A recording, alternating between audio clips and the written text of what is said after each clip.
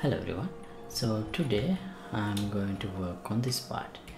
When I go to the inventory menu and if I click the primary weapon, here if I click on one of these weapons, the weapon will be applied to the character, similarly the shield. And then if I go back to the level, you can see now my character has those weapons applied. Okay, let me show again. So here this time, go to inventory, go here, select template sword. So we need to here actually fine tune our camera angles a little bit so we can better showcase all our weapons and everything. But I just want to establish the basic flow of events here and the connections between the widgets and how they apply to the real world, the game world. So yeah, that's what we are going to work on too. And before we get started, I'd like to remind you, you can download the project files of this project and all other thousands of projects that I have done from the Patreon page. Once you become a member, you can download anything without a limit, so feel free to check it out. I'll leave the link in description. And this is a part of this action RPG with game playability system series. You can watch all these episodes as well in my channel. I'll leave the link to the full playlist in the description. And let's get back to today's tutorial.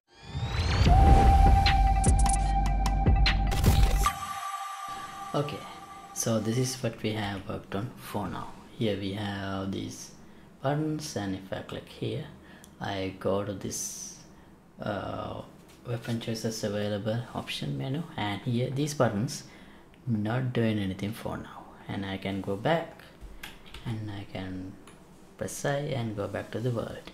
So now the next step is I want to make those buttons do something, maybe actually make the character equip that weapon represented by the button. So that's what I want to work on next. Alright, so for that,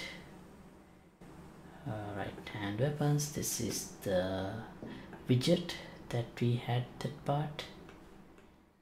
So let's do something like this. So here we are adding these inventory buttons that shows the weapons available, and here I have this on click dispatch. So I need to call a function on here in this right hand weapons widget. I need to call an event from when I click the button, and the button should say which button it is that called this event, so that I can determine which collectible class that I need to apply. So to do that, first let me go here and add a new variable, button index, and make it an integer. And then here on this dispatch, I'll add an input. I'll simply call it index. That also needs to be a integer. And when I bind here colon dispatch, I'll connect this. Okay, now here after initializing this button, I'll set button index. So here I need to call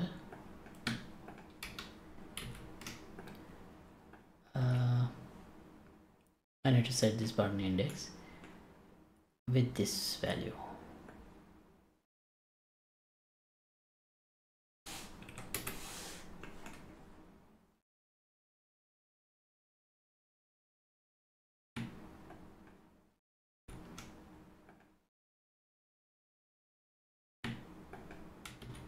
like this. Okay, and then also I need to bind event to on-click dispatch. Maybe before that we might have to unbind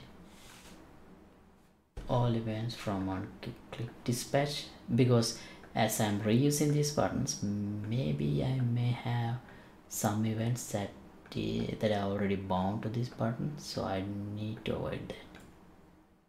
I'm not sure if that is even necessary, but I'll do it anyway. Add custom event on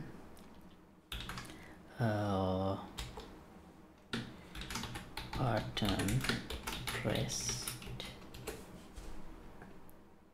Now here, let me promote this collectible classes to variable,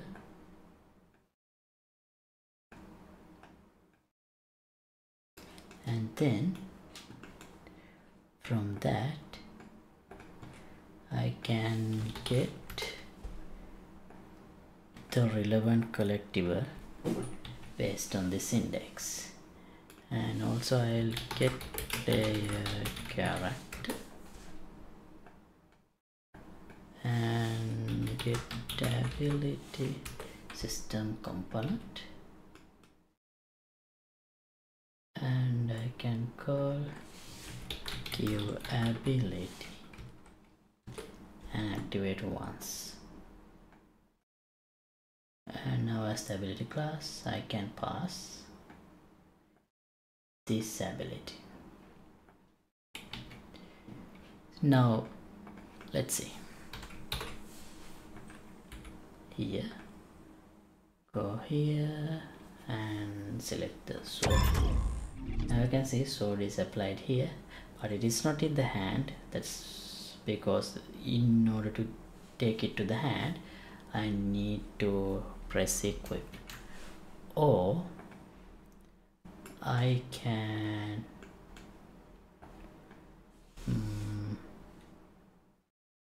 do this, try activate abilities by tag,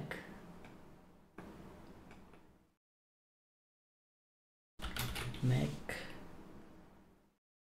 control gameplay tag container, and here I have input weapon equip. Let's try this. That might work.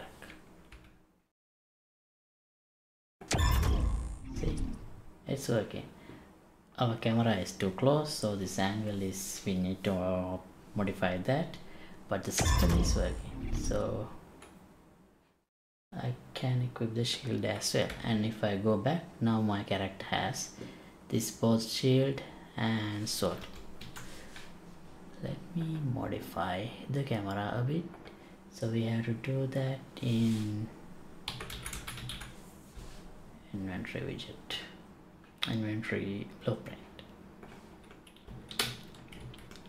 So just for now, I'll make this a bit longer, maybe 2000, and this maybe -100, and I need to rotate this also a little bit.